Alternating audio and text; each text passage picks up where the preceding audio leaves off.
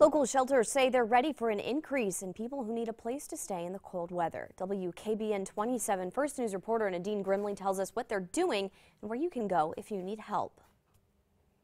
With the winter ahead, we're going to see an increase in numbers. In Trumbull County, the Warren Family Mission is preparing for the frigid nights ahead. It's not safe to be out there, so we want everyone to have somewhere to go. Inside their men's facility off West Market Street, the cots are ready and the coffee brewed. We have food, we have clothing, we have hats, gloves, hand warmers, hygiene items, anything they would need we can offer, and there's no charge for anything we do at the Warren Family Mission. We're able to provide safe in a warm place to stay, a safe environment and a warm place to stay 24 hours a day. Meanwhile, in Youngstown, folks at the rescue mission are preparing the outside of their building too. We're about 60 feet up in the air here.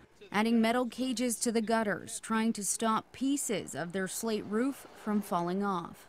It's another example of how desperately we need this new facility. One of the many reasons why they've started a campaign to move their mission. We have to go. We can't wait any longer.